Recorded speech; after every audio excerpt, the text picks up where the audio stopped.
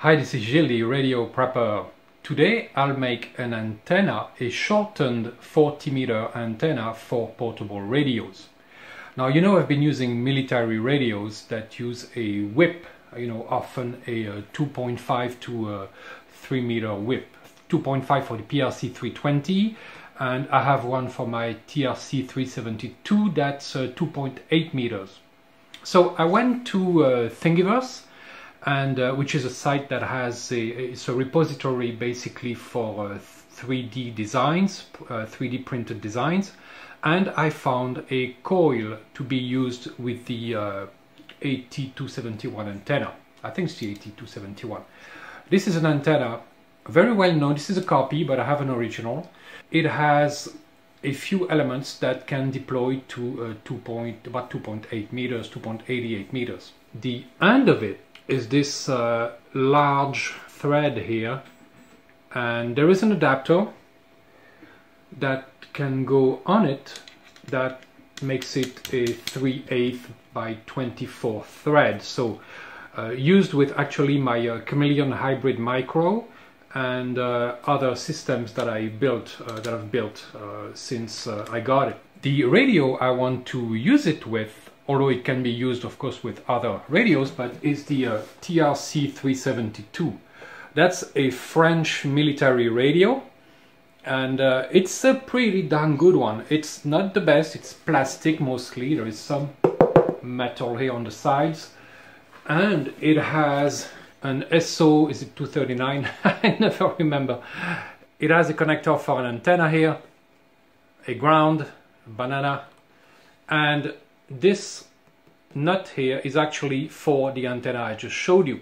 It's the same diameter thread, so the antenna plugs in directly into the radio. Of course, a 2.8 meter whip is not going to be tuned for 40 meters. You'd need a 20-meter antenna for that, or at least a quarter wave, 10 meters. So it's not the best. The radio has an internal tuner, but again, performance is not going to be great on 40 meters, and that's why I wanted to make a coil. Now, a coil or an inductance allows you to shorten an antenna and kind of make the radio believe that the antenna is actually longer. The one I found on Thingiverse is just made for this antenna, so it's pretty awesome. The only problem that I have is that it requires to use nuts, 3/8 nuts, to plug in the antenna on one end and something else on the other end. The only thing I have are those adapters. One here is for the antenna itself, 3/8, and with the large threaded base here. The other one is a socket which has a brass center insert here, insulated from the rest of it. So that's the center connector.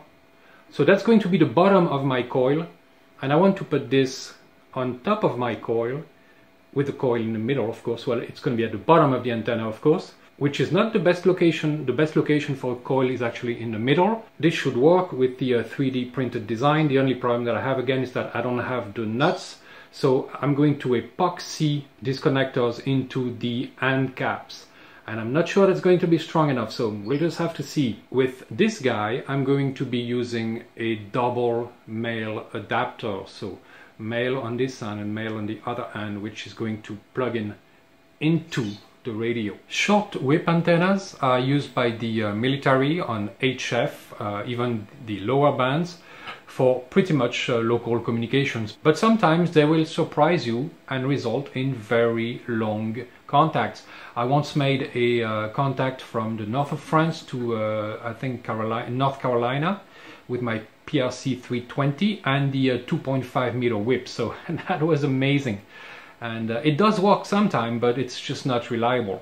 Now, I'll have to make a video sometime about using HF for local communications. It has advantages, but it also has drawbacks in the way that people can hear you long distance away. And sometimes that's what you want, and sometimes it isn't. But I'm hoping that this antenna will be strong enough with the epoxy, and second will allow me to make some local, regional, and who knows, maybe long distance contact. So wireform.stl, and we see the coil here. Now I have to set up my the type of filament I'm going to use. I know the precision has to be 0.1 millimeters, so you don't need any support for the threading, and all the rest I'm going to leave just about the same. 30% infill, that's correct. I had a printing temperature.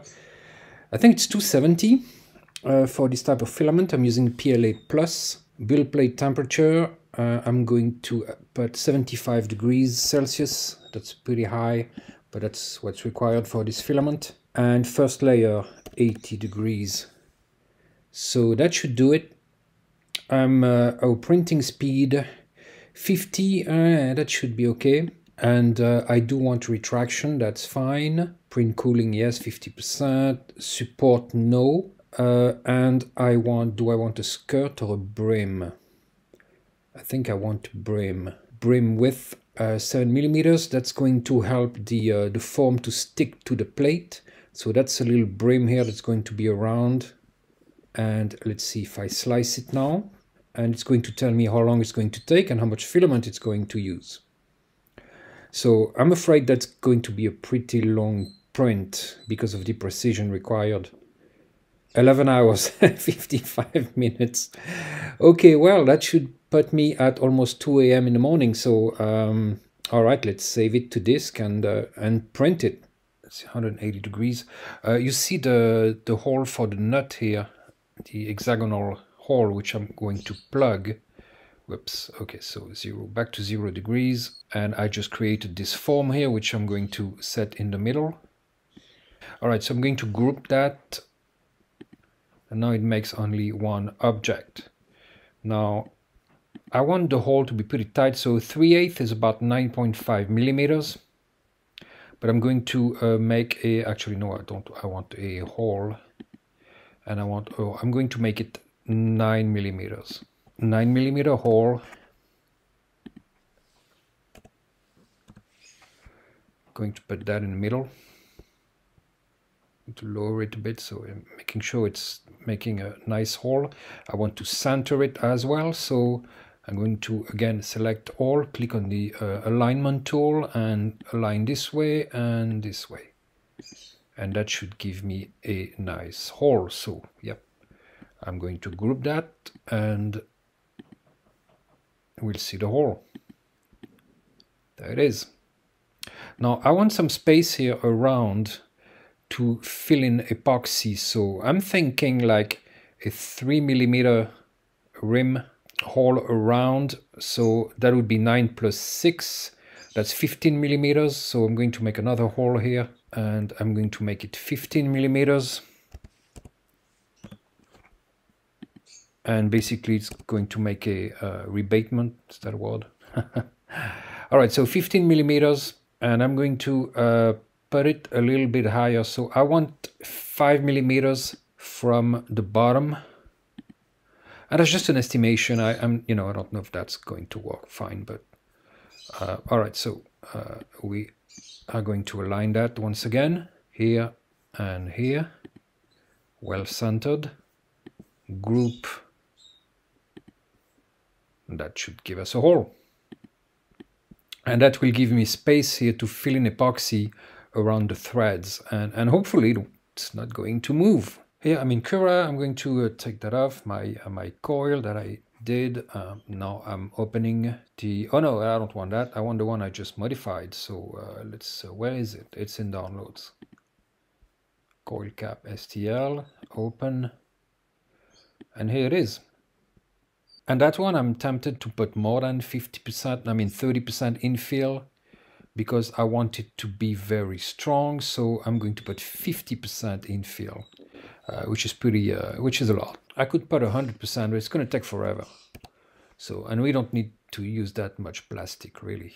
Okay, all the rest is good. I'm not going to, do I need retraction? Maybe, I'm not sure. I don't know. I certainly don't need a brim or anything like that, because this is touching the plate enough, and the rest is about the same. It's the same filament, so let's slice it, and I'm suspecting it's going to take well, 3 hours, about 3.5 hours. So I have to make 2 caps. That's about 7 hours plus 12 hours.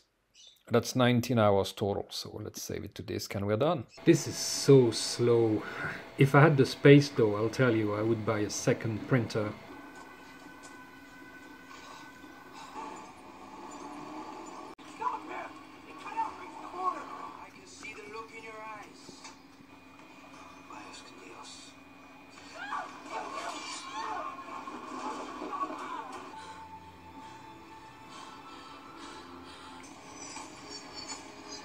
And this is what I woke up to. Very nice. I need to hurry up now because I'm going to the Coil de Vence to test it with my buddies, so I don't have much time. I hope it's gonna be enough for the epoxy to set properly. And here's the cap with the coil. I'm going to put epoxy on that all around and glue it on.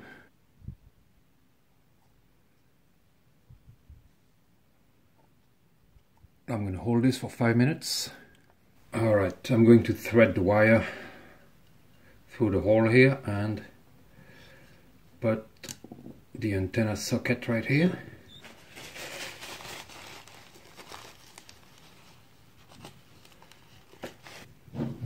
I'll put some weight on that.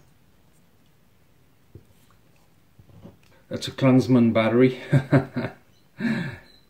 And it should be okay, alright. Let's tin the wire here so I can solder the enamel wire on it. All that copper is acting as a heat sink, so my soldering iron has a hard time. Now I'm going to put the wire. It's 1mm enameled wire, and I'm going to put it as tight as I can around the coil form. I will use my soldering iron on the other side. Just add some solder, that should help. I would say that's a win. And I'll see if I have some heat shrink tubing to put on that. All I have is red, but yeah, you know, who cares? Well, this is just an experiment. Otherwise I would try to get something more discreet, I guess. Oh, made a hole. Take 2.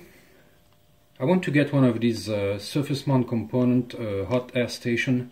Oh no, one more time. You know what, I'm gonna put two of those on it. Almost succeeded. Almost. Just gotta hold it further. Second layer, a little bit further away. Alright, so Patrick is holding my antenna here. I'm ready to test with the antenna analyzer, and I'm not expecting the this coil to be with the antenna to be resonant exactly on 7 megahertz, but we'll see. You know, I just if it's close enough, that's good. Infinite SWR on 40 meters, that's not good. Might be the adapter that's not working. The contact might be too thin for the connector. Well, I plugged it in, we'll see. SWR of 20 to 1. It's just not, I don't understand. The connectivity is good. Go figure. Reception seems to be good.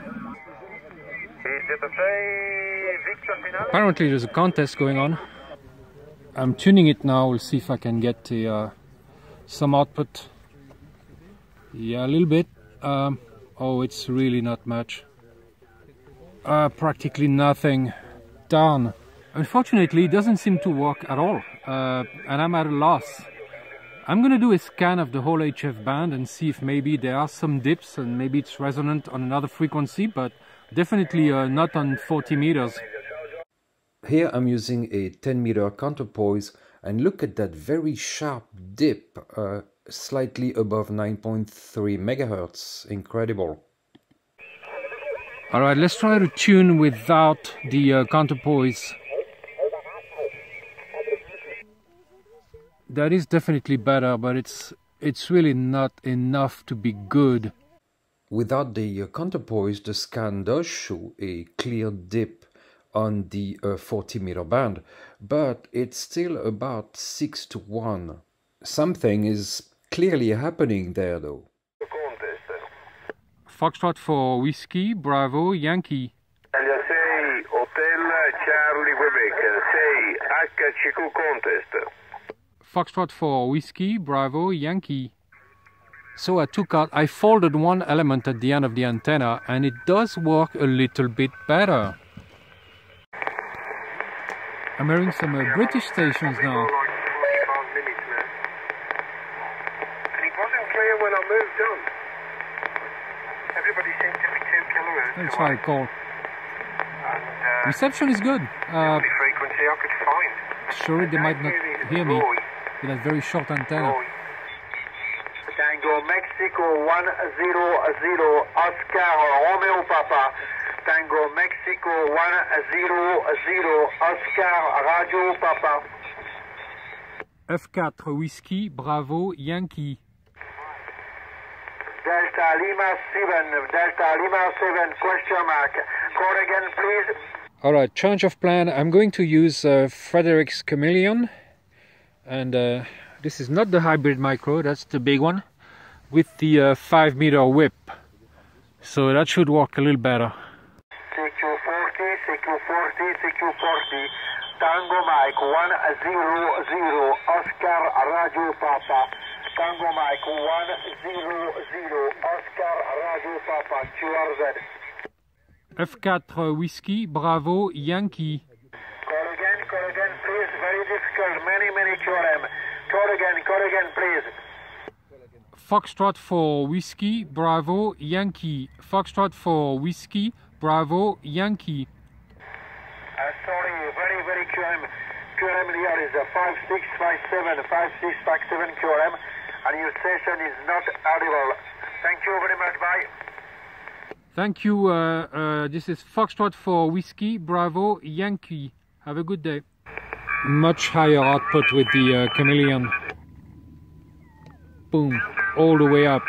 Bonjour, ici F4 Whiskey, Bravo, Yankee. F4 WBY en portable dans la région de Nice, dans les montagnes. Vous me recevez? C'est difficile, hein, c'est tout petit. F4 Delta Bravo Yankee, c'est bien ça? Whiskey, Bravo, Yankee. Whiskey, Bravo, Yankee. Tu as ça? Oui, F4 Whiskey Bravo Yankee. Bonjour cher OM, merci d'avoir répondu à l'appel. Ah, vous arrivez tout petit, hein, 45 ici en département de la Moselle. Indicatif spécial pour les fêtes de la Saint-Nicolas et l'opérateur se nomme Pascal. F4 Whiskey Bravo Yankee, Tango Mexico 5-7 Sierra Tango Novembre. Merci beaucoup Pascal, merci beaucoup hein, et une très bonne journée, de bons DX. Ici je suis en portable avec un appareil militaire Thomson CSF TRC 372 en portable dans les montagnes à altitude 900 mètres au nord de Nice. À vous. Not sure who's gonna hear that. À un moment c'était bien monté, ça a chuté. Je ne sais pas si vous êtes encore QSB. En QSO, mais vous étiez à un moment monté 56. Donc j'ai quand même pris où vous étiez en portable dans le 06, il me semble. Donc mes amitiés à vous, à votre cureur familial. Vous avez toutes les infos de l'activation sur QRZ.com. Mes amitiés à vous, à votre cureur familial et bonne fête de fin d'année. F4 Whiskey Bravo Yankee portable. Tango Mexico 5-7 Sierra Tango Novembre. Bonne fin d'après-midi. Merci Pascal, une bonne fin d'après-midi. 73 de F4 Whiskey Bravo Yankee. Bonne journée. Bye bye, Tango Mexico 5-7 Sierra Tango November. Now I'm going to try with the antenna directly plugged in into TRC 372. And I kind of doubt that's gonna work any better, but we'll see. I'll add the counterpoise as well, which didn't work before, but maybe this time, and we'll see how that does. Surprisingly, with the antenna directly on the radio, it's much better than before. Just as good as the Chameleon, it seems, or maybe a little bit less, but I can still tune it pretty well.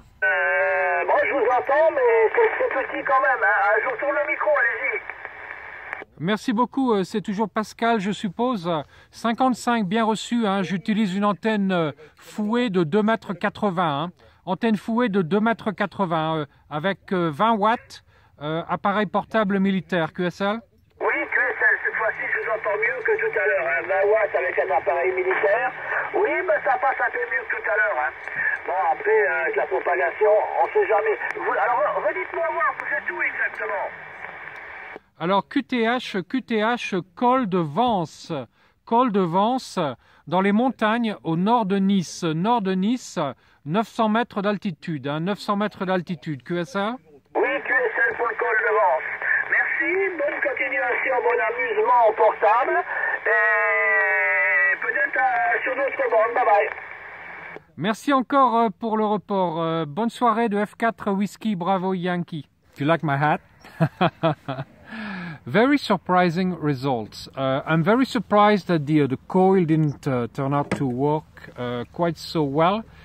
I was very surprised at how narrow the bandwidth was. You saw that on the graph. And this coil is just... I don't think I'm going to be using it actually, and it's a partial fail. And surprisingly, the 2.8 meter whip that I have here, directly plugged into the radio in the antenna base that's made for it, I guess no surprise, works better because of the internal circuitry in the radio that's, you know, built for this antenna. Basically, there is an adjustable inductance in there, and you can tune it perfectly for the whip, and it does work. And I made a contact with the station on the German, close to the German border. And so sometimes we want to reinvent the wheel and make something better, when in all actuality the radio already has the correct circuit for this whip, and it does work fine. And you know, that's how it should be. F4 Whiskey Bravo Yankee. Oui, merci de votre appel. Bonjour, Florida 4, Whiskey, Bravo Yankee. Donc bonjour à vous, 73, F4WBY, 73, merci de votre appel, 8ZD4. The Chameleon worked well also, of course, but this not. Oh well, it's all about having fun and experimenting. Maybe some people can comment on why this didn't quite work. It didn't quite work, or it didn't work at all with the counterpoise, with a more than, you know, very extremely high SWR. Surprisingly, without the counterpoise, it was about a 6-to-1 on 40 meters. So, go figure. I don't quite understand what's going on there. But hey, it's fun to experiment and learn new things. And maybe if I dig a little bit deeper into this, I'm going to learn a few things, and that's interesting. I've never really used coils before, and maybe I'll try some other models. I don't know. Maybe I think I might make one that's adjustable, you know, with a little alligator clip that you can choose. You know, basically shorten the inductance with a long wire, and we'll see how that works. It takes a long time to print.